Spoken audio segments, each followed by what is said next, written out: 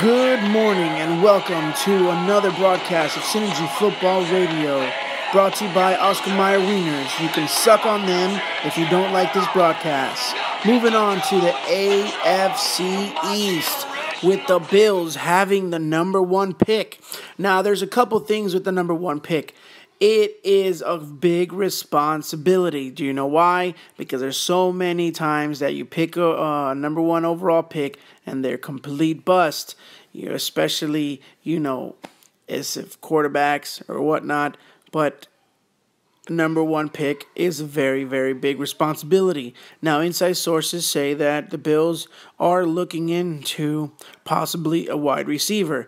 Now, yes, I'm thinking, wait, don't they have two pretty good receivers? Now, they are aging. They're going to look, see what the market is for them and see if they can get a nice young prospect. But what I think is they should shore up that offensive line. I know you probably heard me say offensive line a lot on the different broadcasts, but offensive line is a big, big deal. Keeps your quarterback up. Look at them Cowboys. They run it with Ezekiel Elliott. I'm telling you, offensive line is the way. If they go wide receiver, look at them for snatch up the 7th overall prospect, number one prospect for wide receiver Haggins. Or they could even go with the Maxi Burrell. Let's see what they do. Anticipation is killing me. Tonight at 9, we will see the first overall pick and see what they do.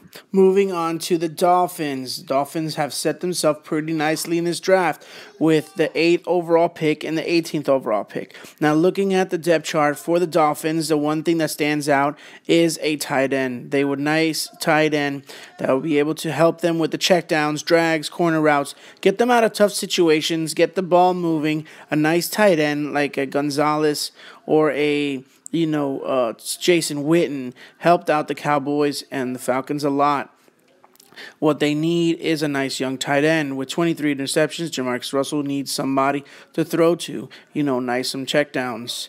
Also, they need D tackles. When I saw there, they don't have a strong run-stopping D tackle. With the 8th and the 18th overall pick, they can have those two situations or two positions covered with a nice tight end like Kevin Berner or Evan Houston, be able to, and then grab a D tackle with either the 18th pick. Let's see what they do, but it is interesting, and they set themselves up for victory in this draft. If they do things correctly, they can move on to the next level. Maybe make playoffs with the record like 9-7. They can probably get to the next level and reach playoffs next year. It is a tough division, but if they get some nice spots and nice young players, they can move on. Moving on to the Patriots, they have no picks in this draft. I'm saying that they might need to shore up that offensive line in the later rounds, maybe grab one or two position players, wide receiver, running back, just to get them some more depth.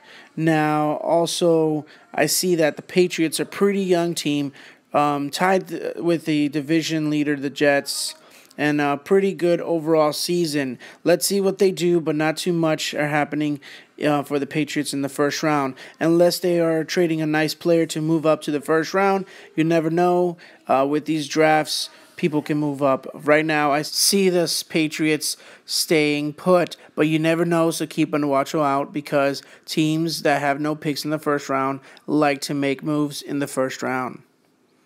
Now, looking at the Jets, they have the 29th overall pick. There's a couple things that I see that they might need in this draft. Now, a nice young safety would be great. Filling up that nice spot, you can draft Antoine Mangum, a free safety. He will be able to move to strong safety, shore him up in the safety position. If you get a nice hard-hitting safety in this draft, they might be able to cause some more turnovers. They already had pretty good defense going into coming out of the last season with a nice playoff run.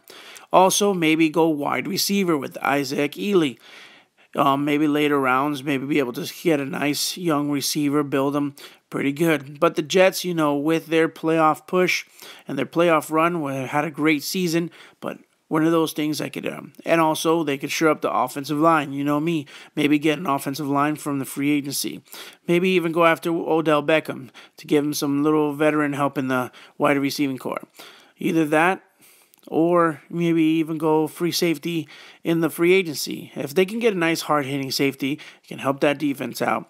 make some plays, cause fumbles, because Madden, they love to fumble at the wrong time, in the wrong place, and even including playoffs. All right, well, that's been this broadcast for the AFC East.